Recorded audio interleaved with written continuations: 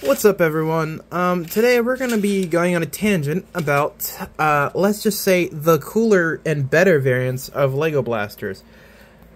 Lego first came out with the, what I call the default droid weapon, which are these weird doohickeys. I just found a bunch of them out. I got one with like a missile in the end. These were the first ever guns, technically, that the Imperials used, the Stormtroopers. I think in the, I think we first saw them with these as well in the shuttle, the Empire shuttle or something, or the little sets. I don't remember exactly what set it was. I definitely know these were the first ever versions of weapons. Then we got the, sorry for the giant fan noise. I have a fan right on. Then we got the much better and much more detailed default blasters everyone knows and everyone, I'm sure, loves. These look so goddamn good. Got the blaster, blaster carbine, blaster rifle, sniper rifles technically as well, and then pistols, and then some random doohickeys there. You got those. And then you got the stud shooters. I actually don't have any in my room because I do not want them in my room. I do not want to see them because I hate them so much. Give me 1 sec while I run across the entire house to get to the other room. I keep them in my room where I usually would do videos. I'm only doing it in my room because I really can't sleep and I'm tired and I'm hyper. It just isn't, it's not a good mix. You got these little pieces of crap. Everyone hates these. I don't know. I genuinely don't know anyone that I've ever talked to who actually thinks these things are useful in any way. Except for little kids who think, oh, they're cool because they actually fire. No, they're not. They're annoying. I actually took out all the gray pieces for the only reason is because then you can actually stick them onto the things and they don't go unless you pop them off yourself. Now, these things I can actually use as, like, grenade launchers, which is what I use them for if I ever use them. And as you can see, they're all just kind of in this Mega Bloks storage crate thing, which really shows you how much I hate them. Anyway, you got those. You got the, like I said, you got the Imperial blasters from the first thing of the droid ones, as I call them now. The better versions, and then you got the shitty things. But then you have this guy, like I said in the last video, I'm not sponsored by him at all. I just heavily love his shit that he does. I don't know if it's one guy, I don't know if it's a whole group, I don't know who does it, but I'm going to say, whoever does this, you keep up your goddamn good work, because let me just say, you are saving people lots of energy and time trying to customize stuff like this. He makes Clone Army Customs. I don't know if you know them.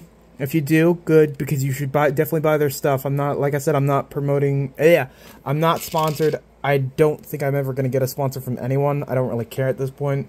I just like making videos. But he makes heavily detailed clone weapons. You got a hand cannon, which I didn't even know was a thing until I started buying these and looking it up. I learned what a hand cannon was from buying these things off the website, Clone Army Customs.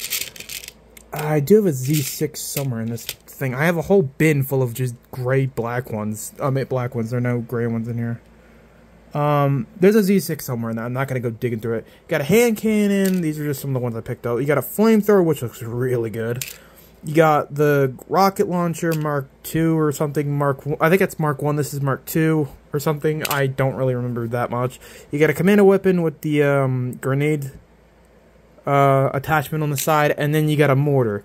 Now these things, this one actually comes apart. You can take it apart, the bottom disc and the two legs, you can take that all apart, as you can see with those little joints there and there. Those are really good. But if you buy a random grab bag full of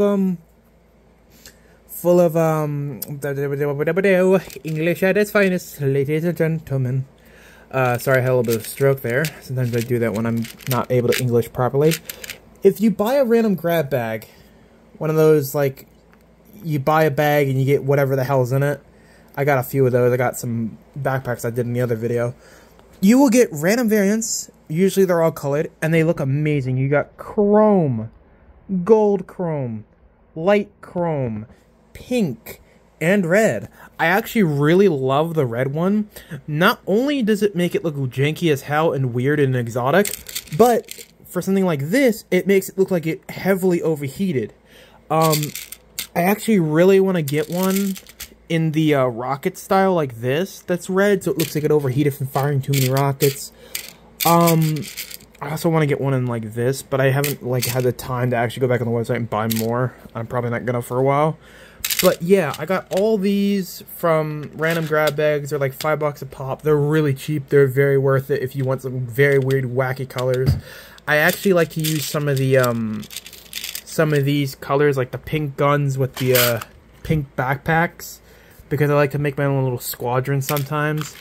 But yeah, I would heavily say definitely go check them out. Like I said, I'm not sponsored by them, but I will say you should definitely buy some Clone Custom shit because they're worth it.